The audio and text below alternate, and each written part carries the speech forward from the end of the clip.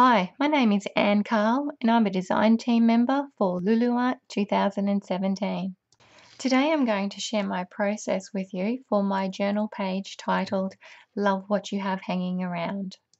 My go-to paper is the Strathmore Mixed Medium. It's a 300 GSM and it's got a beautiful smooth vellum finish. Today for the background I'm using the Delusions paint and I'm applying that with the mini ink blending tool. It just makes the job so much quicker, applies it very smoothly, and it's a really quick cleanup.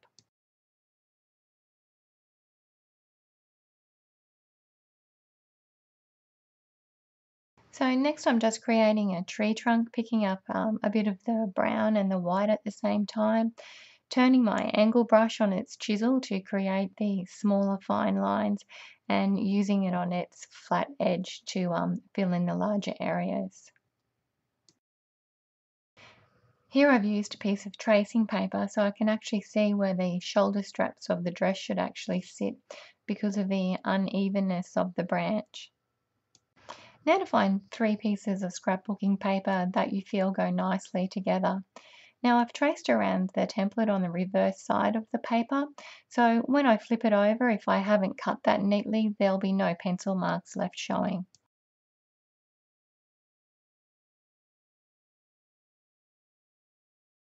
I assemble the dress, tacking it together with a few dots of glue before applying a even coat of gel medium to the back of it before positioning it on my page.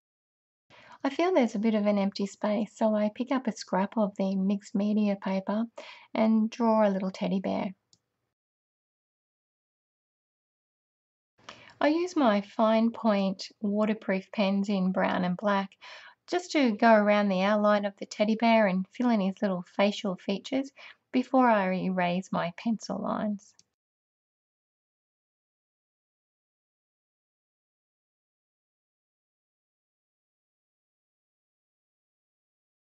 I draw on my Teflon mat with my Tombow pen, and with my broad water brush I pick up the ink and apply it to the teddy bear in choppy little strokes. I'm not after a really smooth coverage here. I want it choppy and soft like teddy bear fur.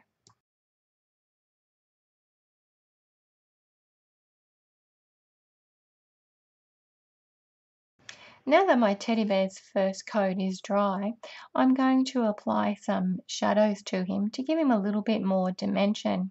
I've swapped now to my fine tip water brush. This just gives me a little bit more control of where I'm actually placing the colour. What I'm doing is creating some shadows. So I'm looking at the darkest parts or where the shadows would be cast, and I'm just filling them in and making them a little bit darker.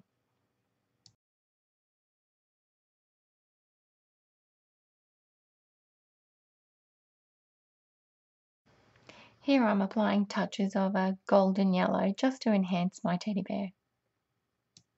And reapplying some of that first colour to those darker areas.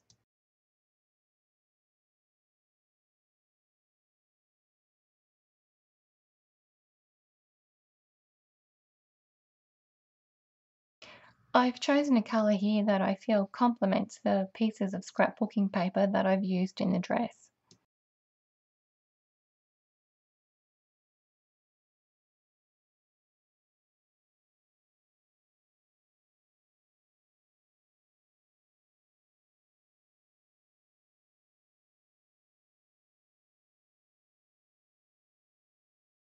Now I'm going to apply some shading and some highlighting to the dress.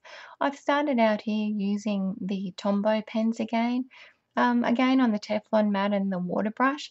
Now this you might have to do a little bit of experimenting on some scrap pieces of paper that you've used on your dress. You'll find different pieces of paper will react very differently.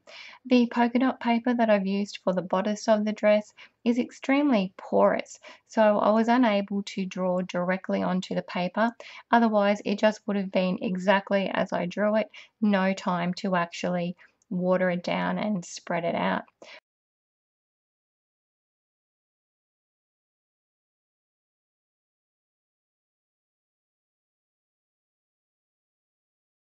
I'm continuing to build colour on my dress, and now I've picked up my Prismacolor pencils. You'll see that I don't stick with one particular color. I'll grab any color that I feel goes well together, and I use it all over the dress. I just don't concentrate it in one particular area, and I'll go back and forth between those pencils, either deepening the pleats that I have on the dress or just adding a little bit more shape to the dress to make it look more rounder.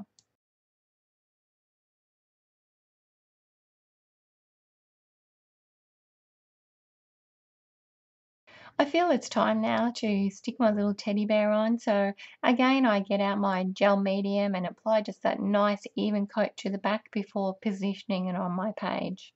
Using the same Prisma pencils and the colours that I've previously used on the dress, I'll apply touches of that to my teddy bear just to tie him into my overall page.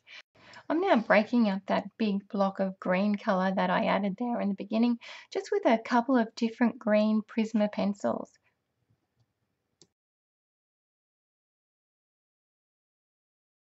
I'm just using some of the Prismacolor pencils now to further enhance the tree. When I created it in the beginning, I used a brush mix of the brown and the white, so I have already got some character there, but the pencils will just help bring that out.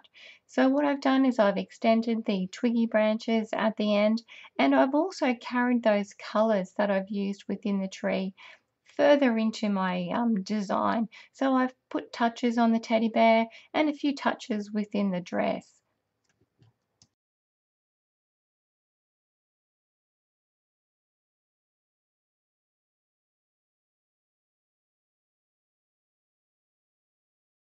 Now in the beginning I intentionally left a void within this page because I wanted to put a short message or a little verse in there just to finish my page off.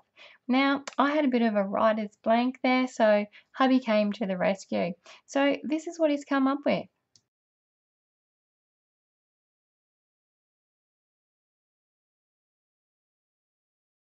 After a quick little look-see, I decided on their positioning, so out came that gel medium again, and I stuck them on.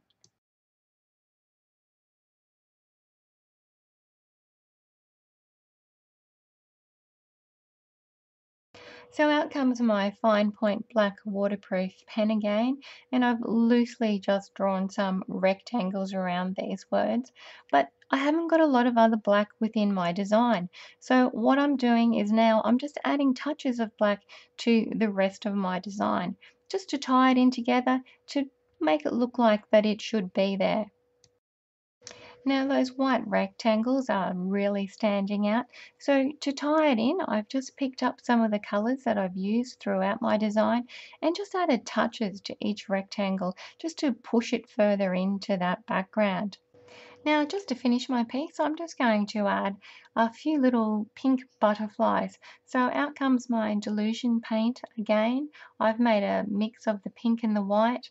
I've got my little finger dabber there because the butterflies that I'm actually using on my stencil are the very small petite ones. So I'm just adding them, making sure that I actually overlap some of the design elements with this particular stencil. Again, it just helps put it all together and makes it more cohesive. I've just used my brown fine tip pen just to add little bodies to my little butterfly stencils and give them some little antennae. The paint on my butterflies could be still a little bit moist, so I just make sure that I have a little piece of paper there so I can scribble any of the coating off the nib of my pen before I put it away. So now I'm just adding a little bit of a darker blue pencil just to give it a little bit more depth again, and just shading under my words. Again, I just felt they were just sticking out there, and they weren't really part of it. So this will just help tie it all in together. Now I'm also adding touches of a navy tombow with my water brush, again using it throughout my whole design just to continue to keep tying it all together. I've decided to add a little bit of a scalloped lace to the bottom edge of her first skirt. So I'm just creating some scallops with my black pen. Again, touching it here and there on the dress just to tie it all together, and I'm filling that in with my Uniball white pen. Now, again, being very mindful that I am going over the top of other mediums, so I clean as I go, just so that little nib keeps free and continues to roll for the next time that I use it. Also wanting to add a little bit of sparkle there, so I've just highlighted some of the circles with my sparkly jelly pen. It's been a pleasure sharing my processes with you today. Be sure to pop over to luluart.com.au for all your art supplies.